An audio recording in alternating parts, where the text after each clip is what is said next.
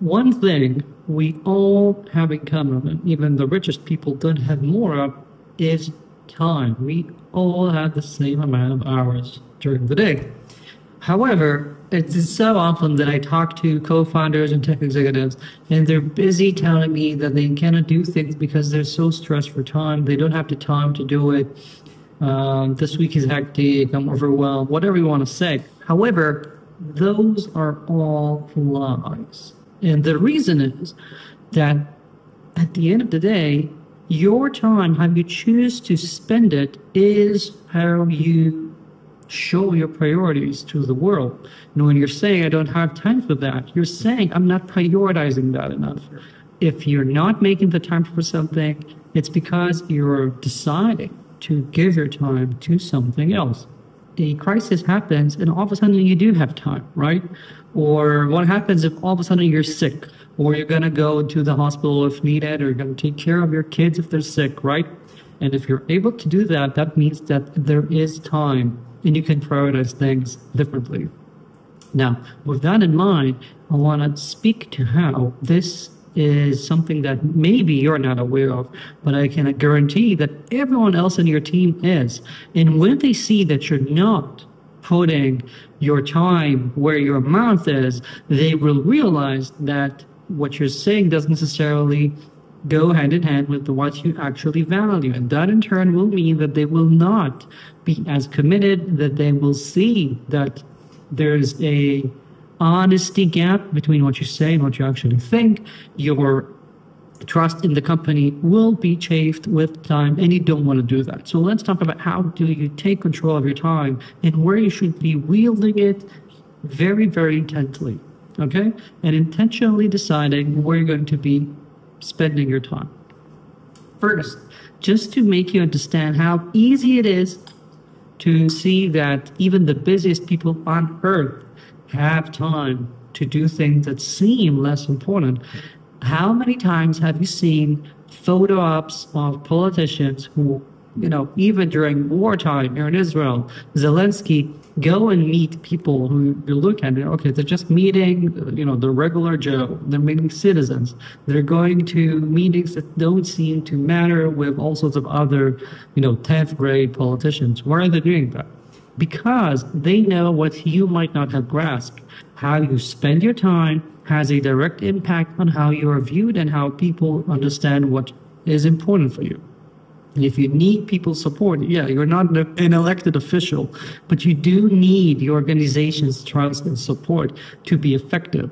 And you need to show them that you're spending the time where it matters. And let's now go through a few of the areas where I see executives missing on the ability to spend a bit more time and get a lot of positive impact for the organization. If you're looking at your time spent as in the ROI, the return on investment you're going to have, these are things that maybe are where you need to be looking at to use your time better, okay? Not just try and cut everything. So first of all, and this is the easiest one I always say, is look at projects. When a company tells me when they start the year, when they start a quarter, these are priorities, these are the objectives, and then I look at their projects, look at their teams, look at the actual work they're doing, and I don't see a connection, a direct traceability from this is the important thing to here are the people working on this important thing, I immediately know that something here is out of sync. And your team sees that as well. If you just spent an all hands saying how project X is so important, and yet once the all hands is done, they look at their tasks for the month and they realize we're not going to be working on it, they understand that probably project X isn't that important, or you're really bad at leadership, one of those. I'm guessing you don't want to be communicating neither. So consider your projects. Where do you have this disconnect? I routinely see people, and I just had one a few months ago, where I talked to the founder of a startup. He told me what the most critical thing for the company was for the year. And then I said, wait, I don't see that anywhere in the org chart. You just showed me that's split into the different objectives you want to reach. And he's like, Yeah, you're right. That's interesting. So, I see that all the time. And another with a CEO who told me our most critical asset is being able to do this. I'm not going to go into what because that might help you realize what company I'm talking about. I'm like, okay, how does that translate to actions in the real world? What are you doing? He's like, no, we haven't actually done that yet. Someone, our CTO sometimes does a few days, concentrate into that effort every couple of months. I'm like, okay, so that's not the most important thing, or you're, again, not doing your job. So look at projects.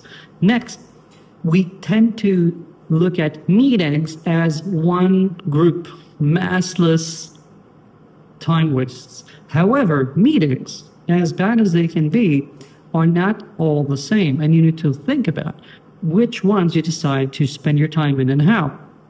For example, if we're setting up a new organization, if we're getting a new team, if we're hiring some specific important people to key roles, I don't view those interviews just as any other meeting. And you and your leadership team should take part in critical interview processes for important people, even if they're not going to be leaders or managers, even if they're just senior ICs, to show that you care and ensure that the right people with the right alignment will be brought in. Similarly, once you have people brought in, you and your leadership team should be available for them during onboarding.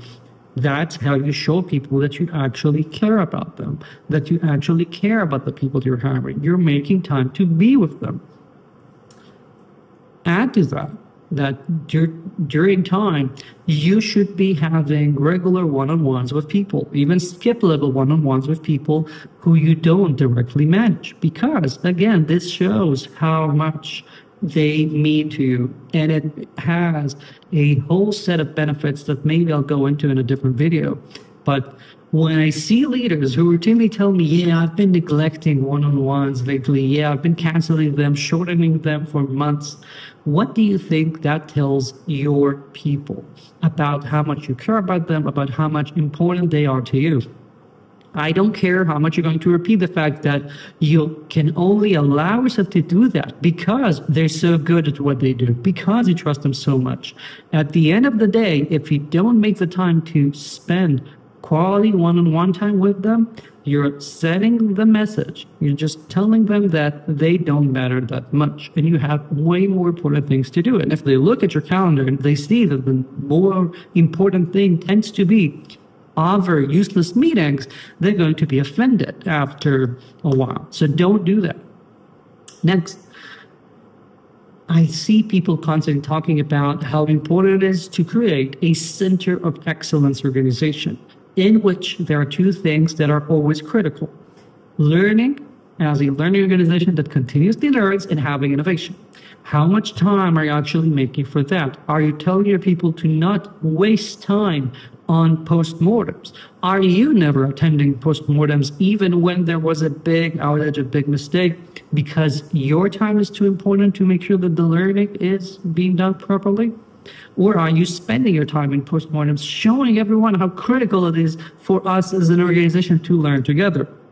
Again, similarly to postmortems, we have innovation when it comes to how much time the team is allowed to spend on experiments, on things that aren't just ready-made regular tasks that they just execute on one after the other, but actual work that might not succeed. That's what innovation is about. Innovation is about taking some risks, having experiments, maybe failing from time to time, because that's the way it is.